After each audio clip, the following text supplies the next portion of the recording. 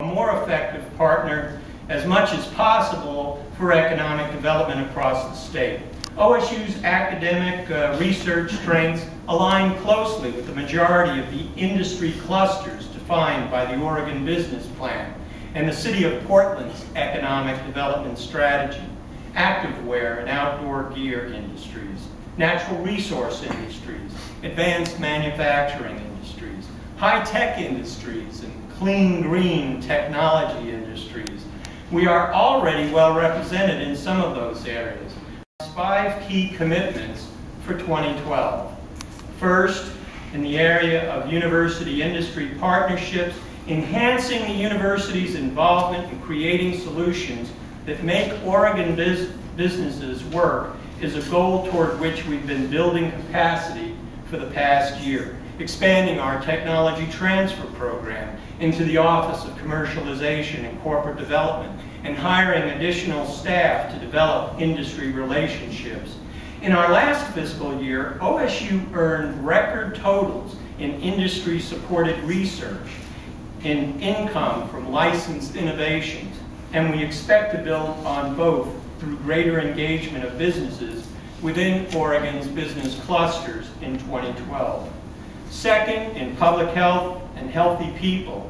Through our new College of Public Health and Human Sciences, our colleges of Pharmacy and Veterinary Medicine, and the Linus Pauling Institute, we are deeply building capacity to play an integral role in assuring the health and longevity of Oregonians and others influenced by our work.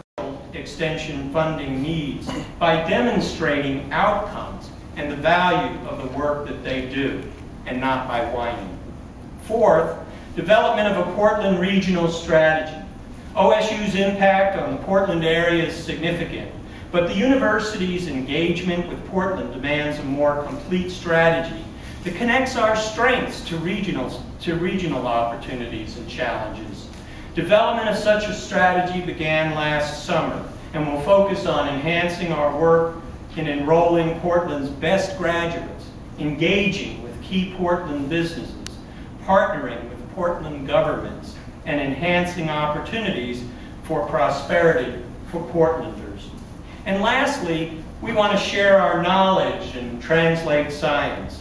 Discussions with leaders from the School of Public Policy, the Institute of Natural Resources, the Research Office, and others have led to the idea of a new series of community presentations that will spotlight the leading expertise. Business and community leaders and citizens will have a more comprehensive information required to move Oregon forward through decisions based on the very best available knowledge. I look forward to deepening this conversation and the creation of pilot presentations that will help flesh out the possibilities with this idea.